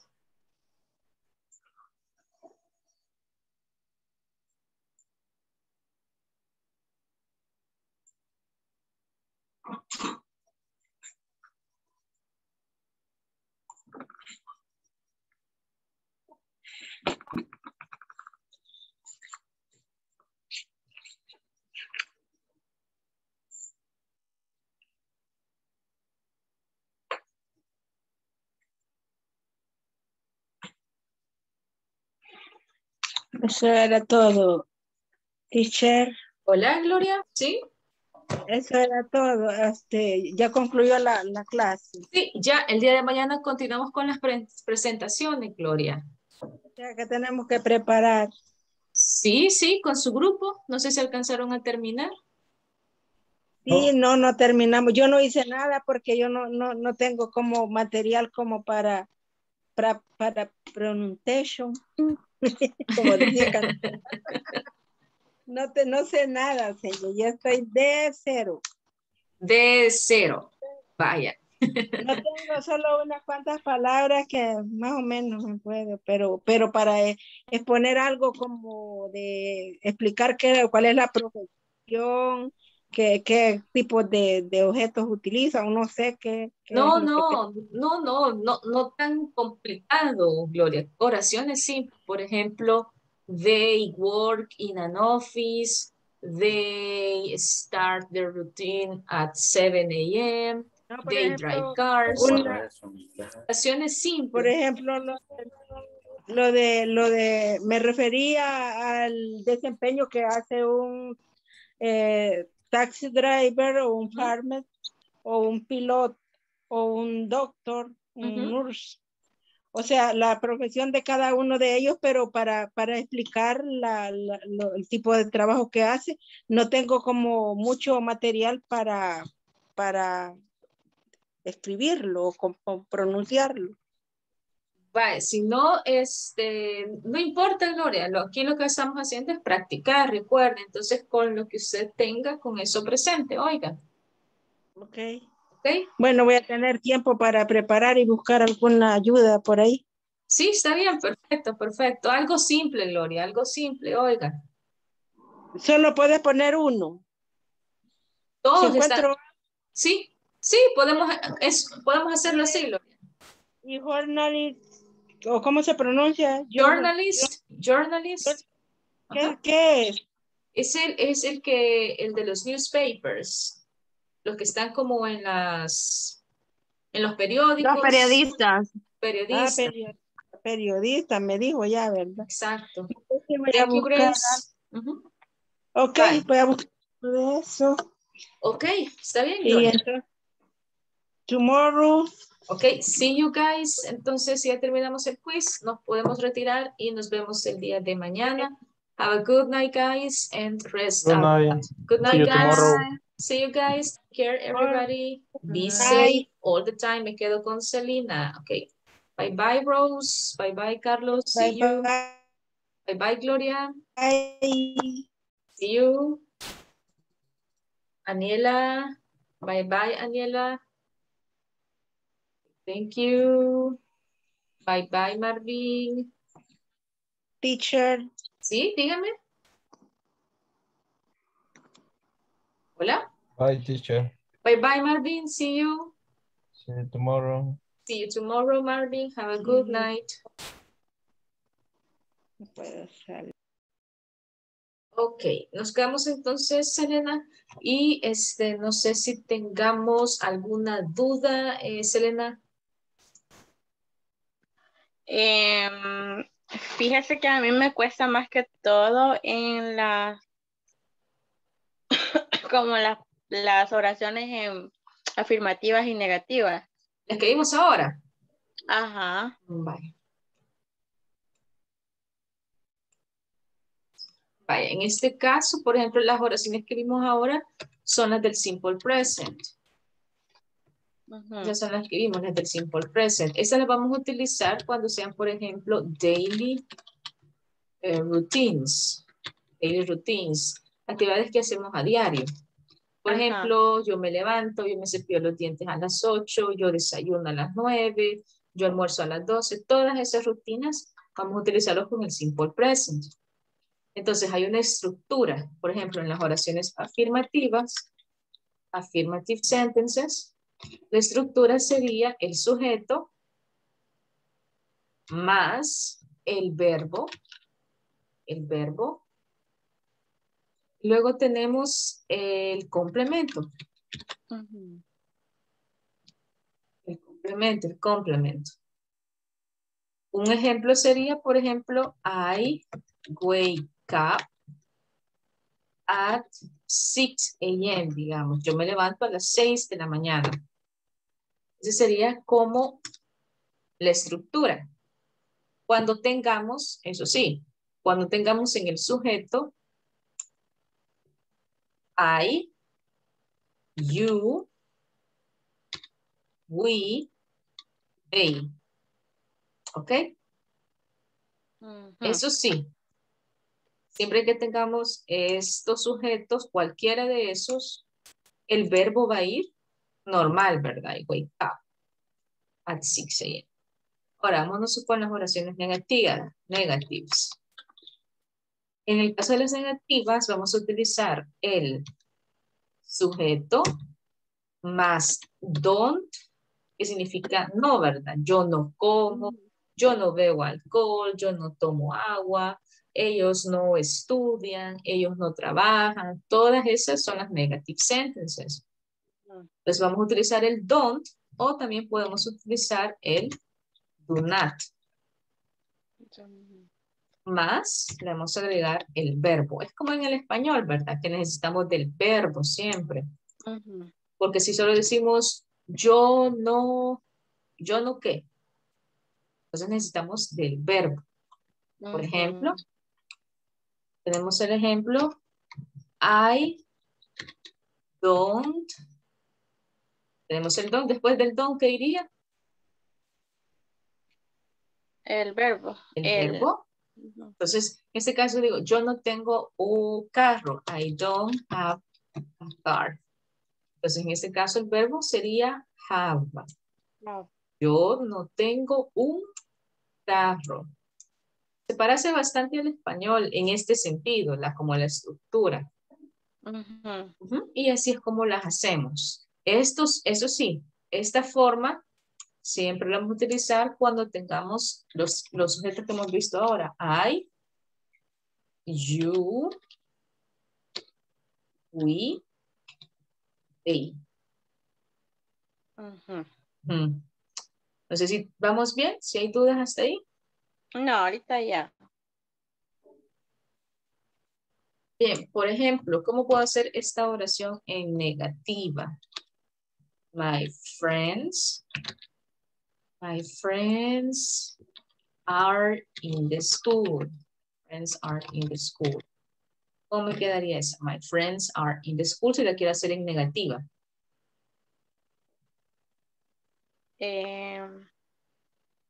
My friends are not. That's right. Esa es la única excepción, lo que les mencionaba al principio. Siempre que tengamos el verbo to be, no vamos a utilizar el don't o el do not. Aren't at the school. Están en la escuela. Pero si tenemos, por ejemplo, my friends work in a supermarket. ¿Cómo me quedaría eso? My friend work in a supermarket.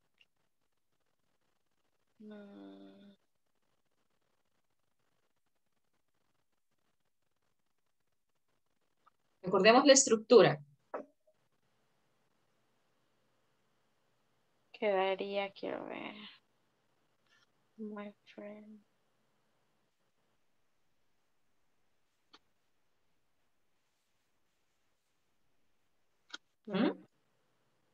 ¿Recordemos la estructura?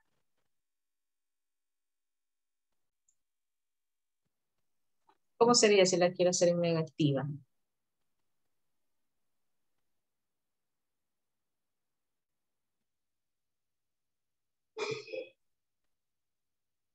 Es como el no, ¿verdad? Pero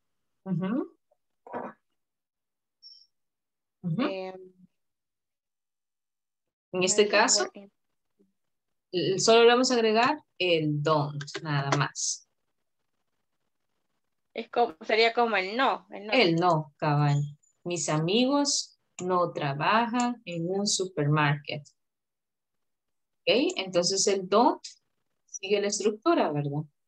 Cuando tengamos I, you, we y they, vamos a utilizar el don't. Esa es la estructura, esa sí la tenemos que manejar bastante bien. Siempre que tengamos estos sujetos en oraciones negativas, vamos a utilizar el don't, que es lo mismo que decíamos, que es el no, ¿verdad? Ajá. O sea que siempre lo vamos a usar cuando estén esas. Sí. Siempre que tengamos, por ejemplo, I, you, we, they, vamos a utilizar el don't. ¿Cómo sé que estamos utilizando, por ejemplo, uno de esos sujetos? Por ejemplo, mis amigos, ¿los puedo reemplazar? ¿Por cuál sujeto? ¿Por cuál sujeto lo pudiera reemplazar?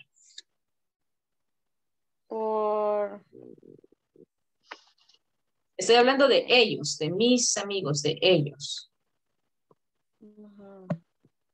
¿Por cuál lo pudiera reemplazar? Por they. Exacto, por they. Muy bien. Entonces, como tengo they, voy a utilizar el don't. Ujú. Y así. Mañana vamos a seguir con otro tipo de estructura, pero esta es bueno tenerla en mente porque se utiliza bastante, bastante. Ajá, es como la principal quizás que usan, ¿no? Sí, Que sí, la verdad que sí. Es la Ah, pues principal. sí, Como se es dice. bastante necesario Sí. aprenderla. Sí. En este momento, si usted tiene dudas, usted puede hacerlas porque ya después van a haber más estructuras y las podemos confundir. Así que sí. Si Sí, no, quizás esa era mi mayor duda de cómo convertir las oraciones en negativas. Ajá, pero ese sí, utilizamos el don't, pero tengamos cuidado con el sujeto. ¿Ok? Esa es la clave. Siempre tener en cuenta el... Sí, exacto, siempre tener en cuenta el sujeto. Porque mañana vamos a ver qué pasa si tenemos, por ejemplo, el sujeto de he, she o it. ¿Qué pasa cuando tenemos esos sujetos? Ahí es otro. Ahí es otro, sí. Procedimiento. Parecido, pero no es la misma palabra. ¿Ok? Entonces vamos a dejarlo hasta aquí. Celina, la dejo descansar. Vale, muchas gracias. Pero verla mañana, ya sabes, se cuida entonces. Gracias, feliz noche. Gracias igual, Selena.